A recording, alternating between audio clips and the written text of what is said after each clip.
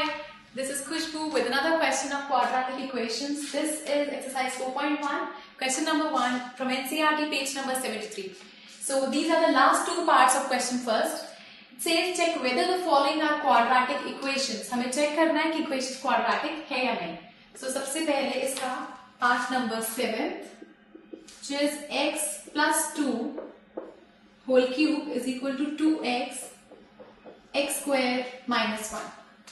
तो यहाँ पर x plus 2 whole cube, a plus b whole cube का फॉर्मूला लग रहा है. So a cube plus b cube plus 3ab bracket में a plus b whole cube का हमने फॉर्मूला पुट कर दिया is equal to 2x into x square बनेगा 2x cube minus 2x into 1 is 2x.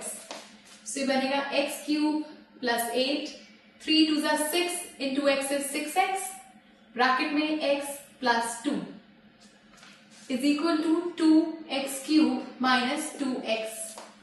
So x cube plus 8 plus 6 इसको multiply करेंगे तो 6x square, 6x को 2 से करेंगे तो 12x is equal to 2x cube minus 2x. अब सब टर्म्स को इधर ले आते हैं.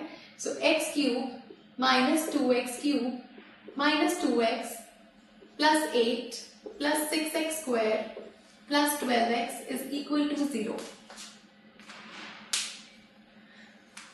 ये 2x जब इधर आएगा this will be positive plus 2x plus 8 plus 6x square plus 12x. Now आपने x cube को cube minus 2x cube तो यहाँ आया minus x cube plus 2x plus 12x. तो यहाँ आएगा क्या 2x plus 12x is 14x plus 6x square plus 8 is equal to 0.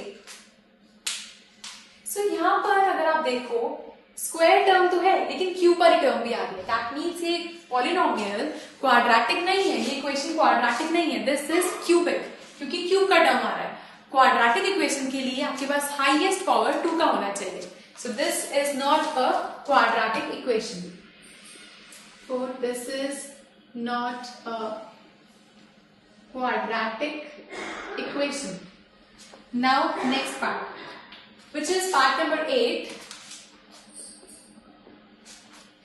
X cube minus 4x square minus x plus 1 is equal to x minus 2 का whole cube.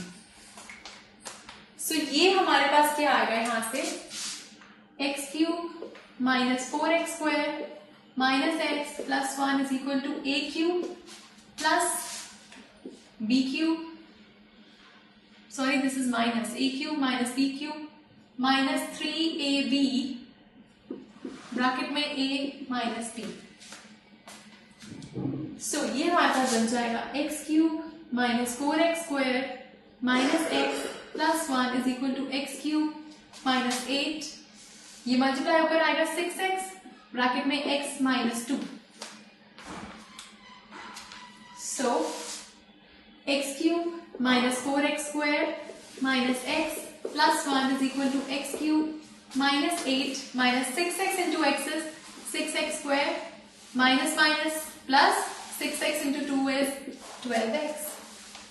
So ये हमारे पास आ गया यहाँ से x cube से x cube हो गया cancel.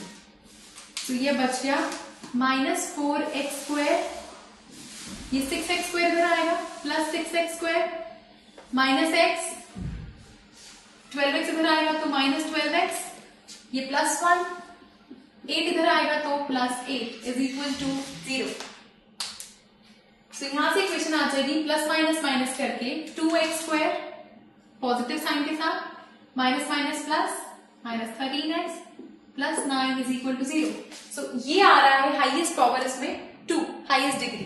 Therefore it is a quadratic equation.